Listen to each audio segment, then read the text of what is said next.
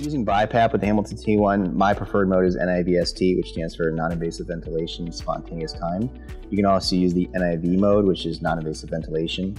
The biggest difference between NIVST and NIV is NIVST, we set a immediate backup rate, which has pressure controlled time cycle breaths, whereas with NIV, they're all pressure supported flow cycle breaths, and the backup ventilation is going to trigger off of your apnea alarm, which falls for 20 seconds. It's a fair bit of time where the patient's apneic before it'll kick in. If you use NIVST, you set a backup rate, it'll immediately kick in if the patient goes apneic for 20-30 seconds, and then they decide to start breathing again, they'll flip back over to pressure supported flow cycle breaths. So that's why I like using ST mode over the NIV. To get to that, you just come over here, you select NIVST, which is already selected. We're going to hit cancel and go to your controls. What you're going to find with the Hamilton defaults, it's going to default to a inspiratory pressure of 15 and a PEEP of 5, which I will say is incredibly high and a very bad starting point. That's actually going to be a total inspiratory pressure, or an IPAP, or inspiratory positive area pressure of 20 to start, and that's actually the maximum I recommend for non-invasive, just because you're going to have increased gastric insufflation when you use pressures that high or greater. So I actually like starting most of my patients, not all, but most, at a PNS of 5. This is an additive pressure, and what you can tell that is that delta sign, or the triangle in front of the PNS, tells you that pressure is always going to be on top of the PEEP that you set. So the actual inspiratory pressure you're going to deliver with a inspiratory pressure of 5 with a PEEP of 5 is going to be 10 to start. And that's usually a pretty good starting point.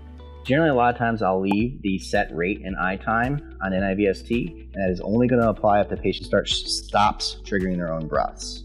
That is only going to be pressure controlled time cycle breaths when the patient is not triggering their breaths. Every other breath will be pressure supported flow cycled, and flow cycling on the Hamilton T1 is controlled with the ETS % setting, and that's expiratory trigger sensitivity, and that's under your More tab.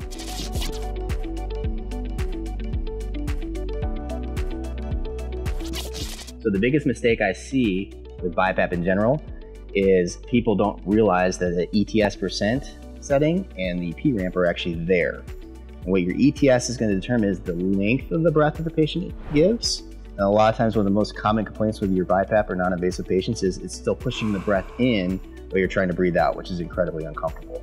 And the way that works is you increase the % setting, that will decrease the length of the breath, or if the breath is too long, you decrease the % setting, and that will make the breath longer.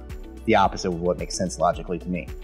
The P ramp under the More tab is actually how fast the breath goes in. If it's a really low P ramp, like 0 milliseconds, that means the breath's going to go in super fast. So if you have a patient that's breathing very deeply, they're very air hungry, you want a much lower P ramp versus the patient's just kind of relaxing. They may want it to go in a little bit slower so it doesn't overpressurize the system. Once those are dialed in, then I start messing with my inspiratory pressure and my PEEP setting. If I want to improve oxygenation, a fast way to do it is to increase your FiO2, but I also want to come up on my PEEP or CPAP setting, because that's going to increase your functional residual capacity and your mean airway pressure. Hold that volume of higher concentration gas in your lungs to allow for that diffusion at the alveolar capillary membrane. And then once their SpO2 gets up to goal, we can start backing off on our FiO2. And if I want to improve ventilation, the rate that we set here is only if the patient stops breathing altogether, so that's a backup.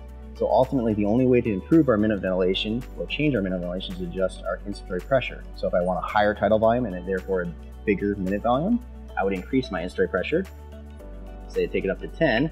So an inspiratory pressure of 10 and a PEEP of 5 is going to take my peak airway pressure to 15 on this ventilator. It's also going to increase my tidal volume and thereby increase my minute ventilation. I'll blow off more CO2. If I wanted less, I would decrease the inspiratory pressure. You always want to have, ideally, not going to work for everybody, at least a difference of 5 between your inspiratory pressure and your PEEP itself, because that's what generates the tidal volume itself. The lowest you'll be able to go on NIVST is 3. I will say if you're having a really hard time dialing in your patient and you just can't figure out BiPap, switch the patient to NIV and put them into CPAP. You can't physically do CPAP on the NIVST mode because you have to set a pressure, an inspiratory pressure of at least 3, but PEEP and CPAP are synonymous, so the patient has to be breathing on their own, and all CPAP is PEEP, and that's it. And a lot of times patients will tolerate that if they won't tolerate the BiPap.